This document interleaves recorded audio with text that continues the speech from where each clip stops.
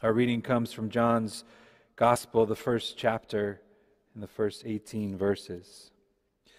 In the beginning was the Word, and the Word was with God, and the Word was God. He was in the beginning with God. All things came into being through him, and without him not one thing came into being. What has come into being in him was life, and the life was the light of all people. The light shines in the darkness, and the darkness did not overcome it. There was a man sent from God whose name was John. He came as a witness to testify to the light, so that all might believe through him. He himself was not the light, but came to testify to the light. The true light, which enlightens everyone, was coming into the world. He was in the world, and the world came into being through him. Yet the world did not know him. He came to what was his own, and his own people did not accept him. But to all who received him, who believed in his name, he gave power to become children of God, who were born not of blood or of the will of the flesh or the will of man, but of God. And the Word became flesh and lived among us, and we have seen his glory, the glory as a Father's only Son, full of grace and truth. John testified to him and cried out, "This was he of whom I said, 'He who comes after me ranks ahead of me, because he was before me.' From his fullness we have all received grace upon grace. The law indeed was given through Moses, grace and truth came through Jesus Christ. No one has ever seen God.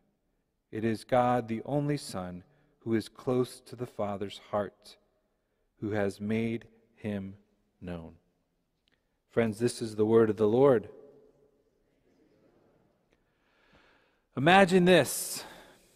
Some 13.8 billion years ago, out of the overflow of love in the universe, God created and spoke the universe into existence with a big bang. And in that beginning of all things was the Word, whom John says was and is the Christ, who was with God, always with God. Christ was in the very beginning with God. In fact, all things came into being through Christ, and without Christ, nothing could come into being, and nothing to this day could stay together. Christ is the giver of all life and light in the universe. Christ was perhaps the birthplace of the Big Bang, if you will. Christ is wisdom that birthed the entire cosmic universe into being. Poof, bang, boom. And the world came into existence. And it's been that way ever since. But then, billions of years after God created all things through this Word, through this Christ, some 2,022 years from that Big Bang, from where we sit today, that same God that loved the world that God created sent that same Christ to inhabit the world he created. God incarnates God's self in Jesus of Nazareth, in and through a teenage girl named Mary.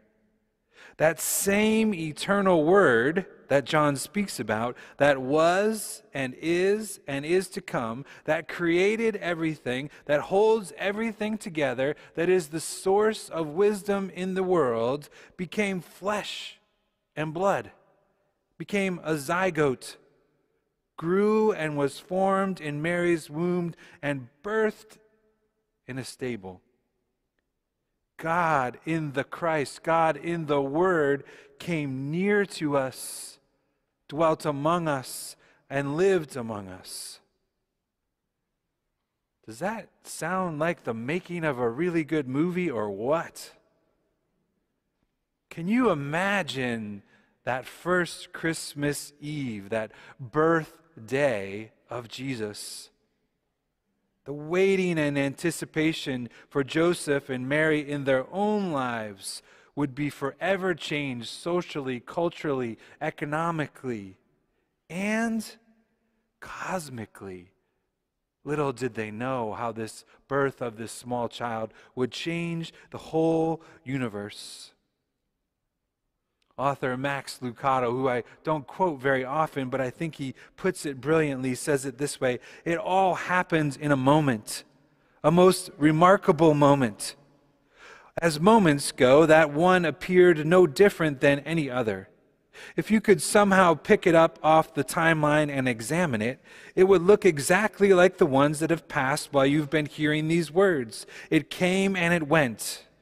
It was preceded and succeeded by others just like it. It was one of countless moments that have marked time since eternity became measurable. But in reality, that particular moment was like no other moment. For through that segment of time, a spectacular thing occurred. God became a human being. While the creatures of earth walked unaware, divinity arrived. Heaven opened herself and placed her most precious one in a woman's womb. The omnipotent in one instant was made breakable. The one who had been spirit became pierceable. The one who was larger than the universe became an embryo. And the one who sustains the world with a word chose to be dependent upon the nourishment of a young girl. God as a fetus, holiness sleeping in a womb. The creator of life being created, God was given eyebrows, elbows, 2 kidneys, and a spleen. He stretched against the walls and floated in amniotic fluids of his mother. God came near to us. End quote. This moment of conception and birth into the world changed every other moment moving forward. God who is infinite became finite. God who is cosmic becomes local and specific. God who is far off comes near. God who is spirit takes on skin and bones and takes in the breath that God created. God who is life nursed at Mary's breast. God who is all-powerful became weak and vulnerable. Oh, what a gift we have to celebrate in this Christmas season. Do you realize this morning the breadth and the depth of the gift that exists to us in this Christmas season? The incarnation, the Word becoming flesh, the birth of Jesus is the most amazing gift we could ever have imagined. I might even say it is our salvation. Father Richard Rohr says that Jesus' birth is the overcoming of the gap between God and everything else. It is the synthesis of matter and spirit. Without Jesus' birth, God remains separate from us, from creation. But because of the incarnation, we can say God is with us. Why don't you say that with me this morning? God is with us. In fact, God is in us and in everything else that God created. We all have the divine DNA. Everything bears the divine fingerprint if the mystery of embodiment in the incarnation is in fact true. End quote from Father Rohr. God becoming a baby is an event that altered all of life. God, in the moment of Jesus' birth, affirms that, friends, it is good to be human. The physical, the material, the natural, the bodily, the fleshly realities of our lives are good. They can be trusted, and in fact, they are divine. Can I get an amen this morning? The world, friends, through the incarnation is the hiding place of God. Think about that with me for a moment. The world is the hiding place of God. I love what Catherine said this morning. She wants to see light, awaken to light. If God is hidden everywhere in this world, our job is to seek, to look, to awaken, and to notice the divine in all things. For the real presence of God is everywhere, in your neighbor, in art, in music, in nature, in animals, in the sun, in the moon, in the stars, in food, in sinners, in our neighbors who drive us crazy, in our enemies, in work and play, and as we'll celebrate in just a moment, in bread and wine. As the psalmist rhetorically asks, where can we go from God's presence? Where can we flee God's presence? And as all good rhetorical questions, as they're asked, we know the answer. Nowhere. There is nowhere we can go away from God's presence. This is the gift of Christmas. Jesus' birth makes visible the hiding place of God in Jesus, in a baby, in human flesh, in physical earthly reality of a messy birth. I just heard the opening lines of Rachel Held Evans' new book, and she said this: God shrinks down to the size of a zygote, implanted in the soft lining of a woman's womb, grows fingers and toes. God kicks and hiccups in utero. God inches down the birth canal and enters this womb covered in blood, and God feeds at Mary's breast. Friends, if that does not affirm the goodness of this physical, earthly reality of our lives, I do not know what does. In the birth and incarnation of Jesus the Christ, God makes sacred once and for all the stuff of this earth: politics, education, childbirth, food, animals, birds, feelings, sex, art, bridges, buildings, and even death is sacred, because death is not a period, it is a comma of life continuing. And all this happened because God came near to us. Friends, God is not out there somewhere. God is here, in this moment, right now, in you, in the person sitting next to you at the end of your pew. In fact, that is God's name. One of God's name is Emmanuel, God with us. The gift of Christmas is that there is no separation. Again, in the words of Father Richard Rohr, our view of God as separate and distant has harmed our understanding of our sexuality, our relationship to food, possessions, and money, and of our relationship to animals and nature and our own incarnate selves. The loss is foundational as to why we live such distraught and divided lives. Jesus came precisely to put it all together for us and in us. The birth of Jesus, the Christ, in the flesh, on this earth, as a baby, as God with us, says that everything is sacred. Everything is transcendent. Everything belongs. Everything is enchanted. Everything is glorious. And we, like Thomas Merton said, are all walking around this world like shining stars, and yet we're unaware of it.